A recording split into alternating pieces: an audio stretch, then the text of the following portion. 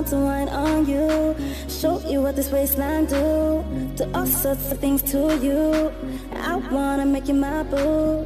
Now I want to wine on you, show you what this body do. Put this body. What is up, you guys? It's Dee. Welcome and welcome back to my channel.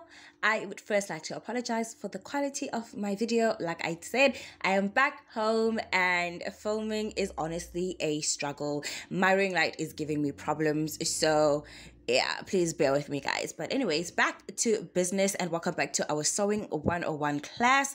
And in this video, we are going to be learning a few important things that I do feel like as a designer, as a seamstress, it is important for you to know these, because these will definitely make your items, your garments to be of the best quality possible. So in our previous video, I showed you guys how to do straight stitches and how to do curve stitches, because at the end of the day, you know, we are working with the human body and the human body is not straight unless you're like me. I don't have any curves, so I'm straight in that department. But you know, we have curves, we've got boobs, we've got bums, we've got a lot of things going on. So obviously you're not going to sew straight stuff all the time, and it's very important that you know how to do a curve stitch, especially if you're working with skirts, you're working with what you call this, tops that require you to have a specific shaped waist, and you're working with pants and stuff like that. There's a lot of things that you use curve in terms of sewing. So in today's video, I want to focus on another aspect that I do feel that is important, and this is also an exercise that I did at school. I'm going to show you guys the sheet in itself, where we basically learned, I think I've showed you guys this sheet, so sorry guys. So as you guys can see, we learned how to do sharp corners and stuff like that. This was an exercise that was essential, because at some point in your sewing journey, you will have to do sharp corners, you will have to do certain corners and stuff like that. So another exercise that we did at school was something like this, yeah. And this also helps in terms of if you want to do decorative sims and oh wow, why am I saying it sims like as if sims for anyways, so I've got a piece of fabric over here, and basically what I want to show you guys is how you can go about creating like a corner, right? So let's just get started. I feel like I'm just talking a lot. So obviously, as you guys know, I usually do this all the time. We're just gonna put it in there just a little bit, and then there it goes. It's nice up and snug and tight. Okay, I think I'm just gonna put my tension to 5 because I want it to be as tight as possible, seeing as I'm only using one layer of fabric.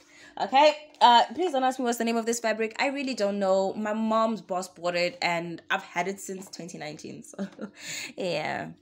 Okay, so let's get started. So what we're gonna do is I'm gonna do a straight stitch, right? And I'm gonna curve. I'm gonna do a corner. I'm gonna turn. So I'm gonna teach you guys how you can go about turning your sewing machine without actually having to start sewing all over again or having to cut off the thread. So you're just gonna go in there.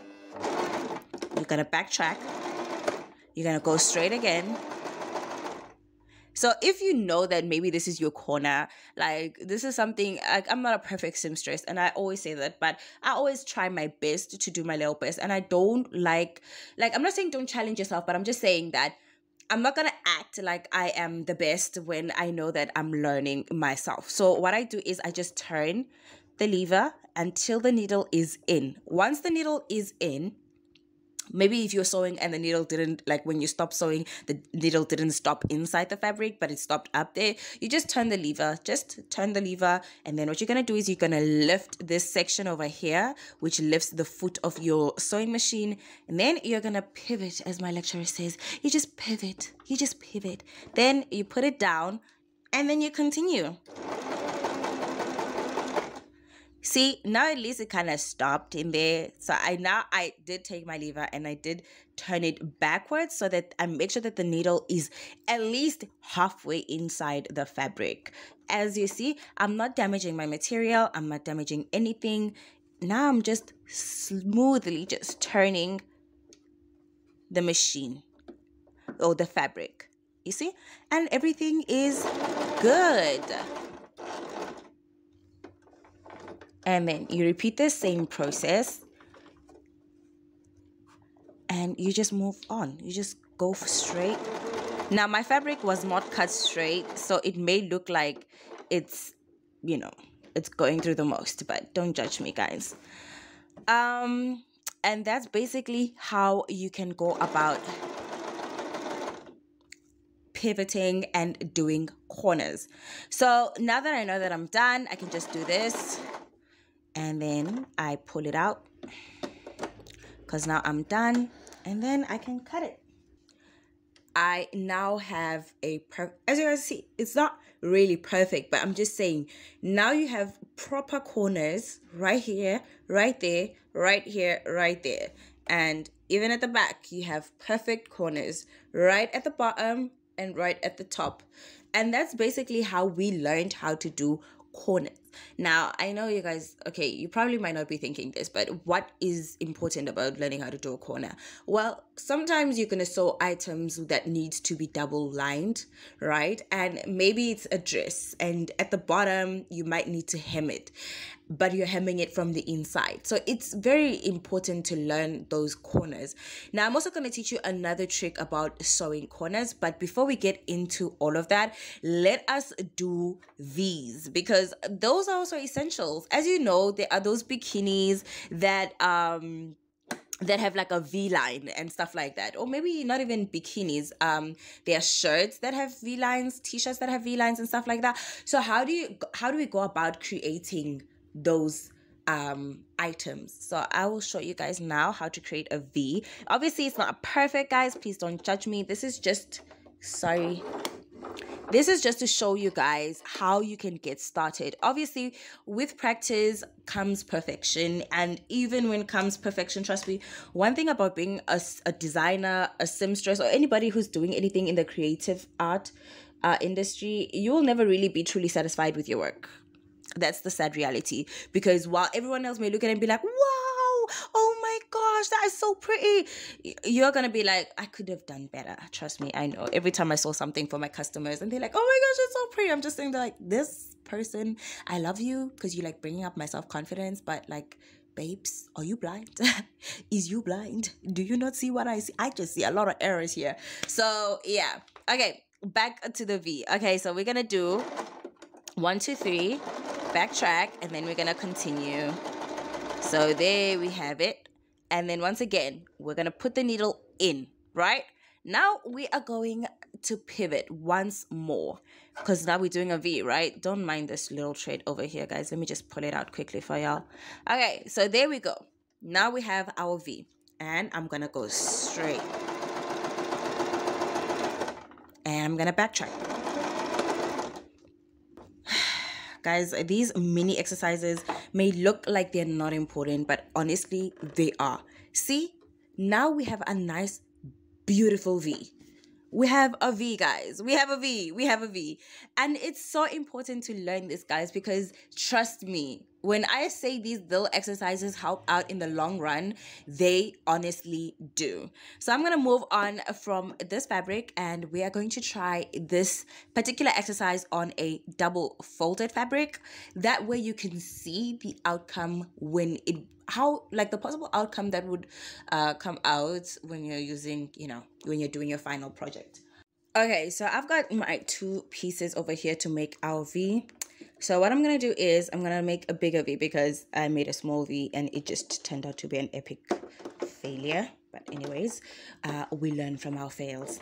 Okay, so now we're going to go down 1, 2, 3, then backtrack, and then we are going to continue. And we're going to stop right over here. And then we are going to do a bigger V.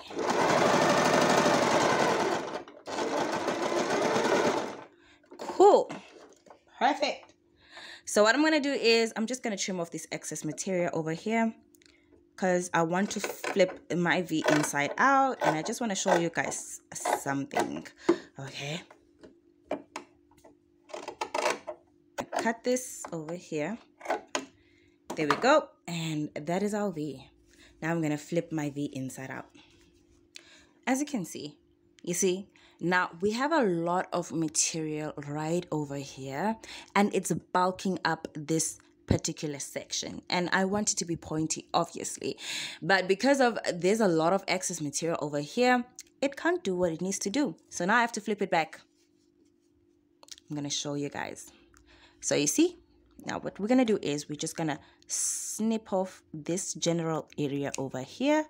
We are going to trim this general area over there, and we are going to trim this other general area over here. Now, one thing I love about this fabric is that it doesn't frail a lot, but at the same time, I still need to be cautious as to how much material I chop off, right? So let's see if we are going to get a better results from that. It's actually even beginning to look much better. Obviously, now I have to sort of like fight my way in there, but at the same time I don't want to tear the fabric. But do you see how much better this is? Obviously I still have to take out that small little piece over there, but look at how much better this V came out. If I iron it, honey, it's giving what it needs to give, right? And I'm going to show you guys now also with the fold. What we're going to do is we're just going to fold our fabric like this, right? And it's going to look like we are making a straight cuff, right? We had to do a straight cuff this year. Well, I had to do a straight cuff this year because I did a blouse and it was so nice. It was such a nice experiment and I actually enjoyed that. I've got it in there, right? And then now I'm going to go down. What's going on? Something is happening. Okay.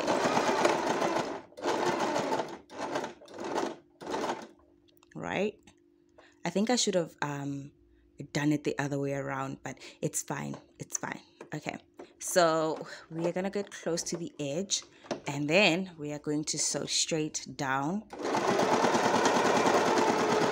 Don't mind my lack of actually properly sewing this, but just want to show you guys something. I do think I should have given you guys at least a little bit more space on the sides. That way it can create what I'm looking for.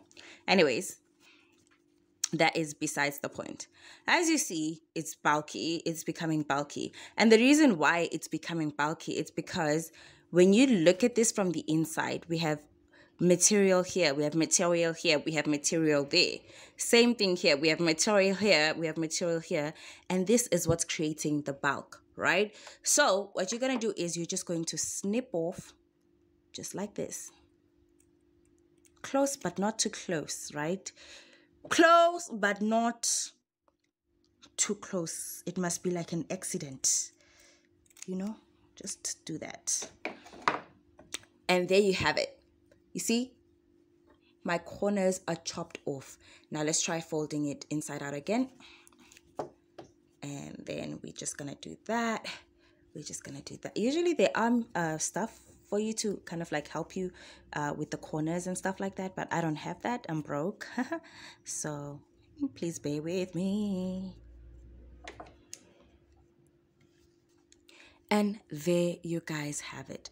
Now I have corners. I have actual corners. And if I actually had that thing that would help me to kind of like bring out the pointiness, it would be even more perfect. But do you guys see what I'm talking about? Learning these a few little exercises actually help to bring out the best version of your garment. Because, I mean, look at this. Is this not cute? Is this not giving whatever it needs to give? Like, guys, you have now perfect corners.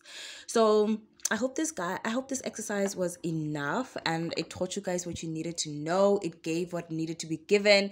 Please don't forget to subscribe. Don't forget to like. Don't forget to share with your family and friends so we can all be family and friends. Until next time, guys. Ciao.